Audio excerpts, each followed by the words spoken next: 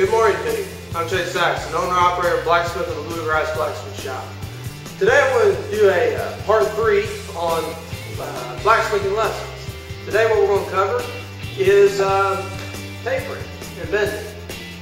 So, just got a piece of 3/8 round bar heating up in the forge. Let's get down the anvil, show you how it's going to come out of the forge. Lay our anvil, we're going to hit on the end, and then turn 90 degrees, hit again. Hit. Now I want to take it a little bit slower so you can see what I'm talking about. Just go back and forth. What that does is it reduces the surface area of contact of the metal. Because when I hit on this side and here, these ends here become, the sides become bulged out.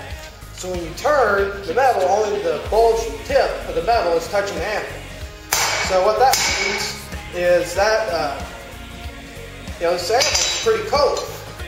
Even in the summertime, if it's room temperature, it's still cold compared to this metal. So it's going to just take the heat right out of it. So the less surface area contact you have with the metal in the forge, or metal in the anvil, the longer your metal will stay hot and the more you can get done. So I'm going to put this back in the forge, heat it up again, we're going to finish out that tape.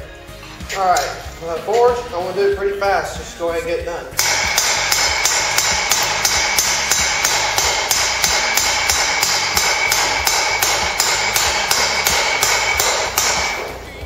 Clean it up.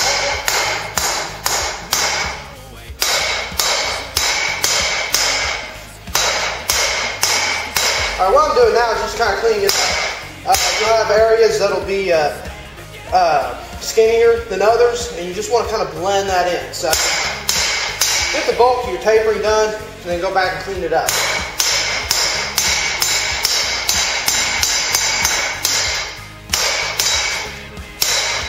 Also, always before you put your metal back in the forge, you want to make sure that your metal is straight. That way, when you come out of the forge for the next heat, you don't have to go back and fix it, and then by the time it's fixed or cleaned up, you've lost your heat. And when it gets this dull red color, you just want to go ahead and stop. That'll just put stress in the metal, and it just won't clean up near as good. So go ahead and put it back in the fire, heat it up again. Also, when you're heating up a piece that you've tapered, make sure to keep an eye on it, because the tip of the metal here is going to heat up a lot faster than the rest of it. So you want to make sure that you get an even heat. The way you do this is by putting the skinniest part, the smallest part of the metal, a little bit past the main part of your fire, where it gets hot, to where the hottest part of the forge is on the fatter part of the metal. You want to keep an eye on it, make sure it doesn't burn up in the process of heating.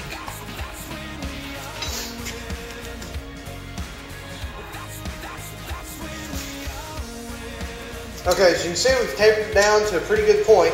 Now what we want to do is make this taper, it's square, we want to make it round. Now I've already started on the back part here, and the way you make a square round again is set your square ends on their corners and hit the corners down. Do this on all sides. Then once you do that, just start going around. This part you can do when it's pretty cool or cold. So just hit turn once you make it into an octagon by hitting the corners. Just hit and turn. Just turn it continuously.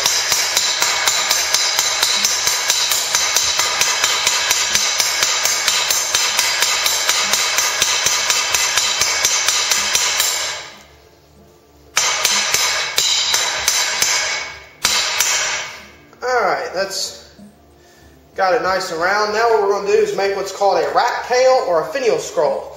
And what that is just a really tight scroll like you see on the ends of handles or hooks. Keeps you from getting stuck in the hand by that point on whatever application you're using it for. So we're just going to heat it up. It's not going to take much, this little tip. So we're going to make sure we don't burn our tip off when we put it in the forge.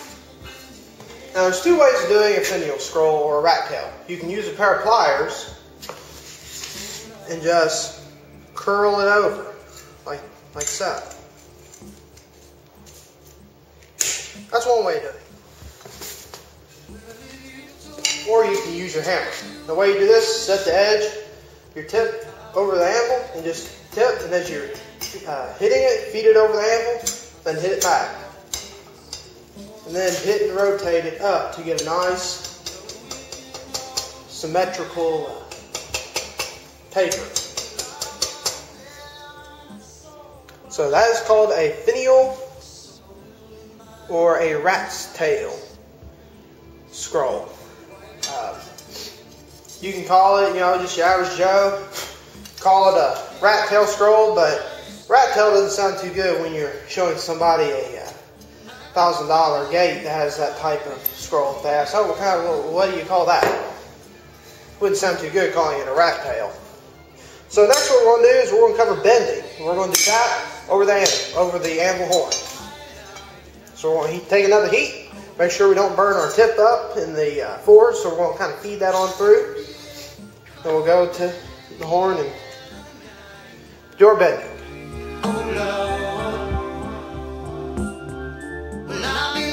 Alright, going over the horn.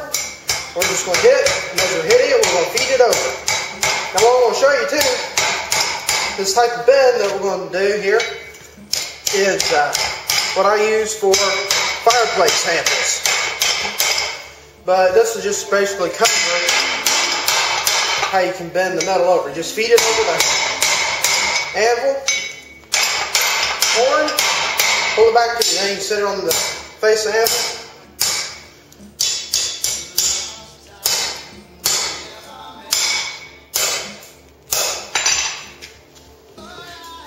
Alright, when you're done, clean it up with your brush.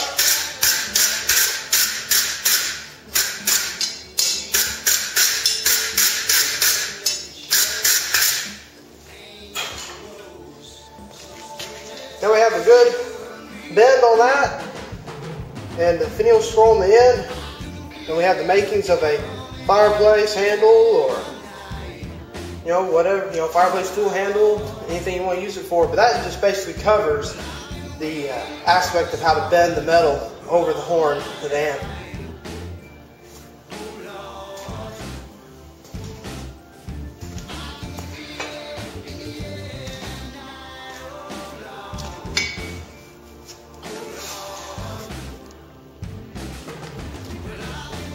Now, as for coating your metal with protective coating, I prefer to use beeswax, which is the traditional method. This is just a block of beeswax. You can buy this on Amazon.com.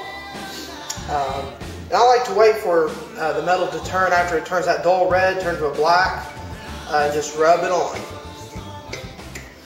If the beeswax catches fire, which it will, if it's too hot like that, it'll do that. If it does that, it generally means that your metal's a little too warm. So that area I'm not going to coat.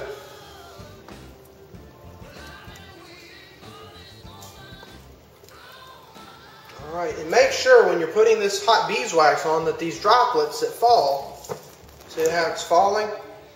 You don't want that on your skin. Take my word for it, it hurts. It hurts very bad, so make sure that you don't let that hot beeswax get on you. It's very painful. Now we're just going to hang this out to dry, let it cool down.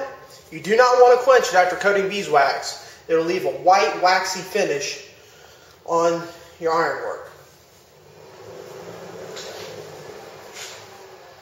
Well, that's the conclusion of this video. If you like this video, please like and comment. Also, subscribe to my channel. You can also look us up on Facebook at www.facebook.com/blacksmith of the bluegrass. On there, you'll see updates on new videos and also blacksmithing tools that I have for sale that I've either made or old tools that I've restored. So thanks for watching. God bless. May your forge stay hot.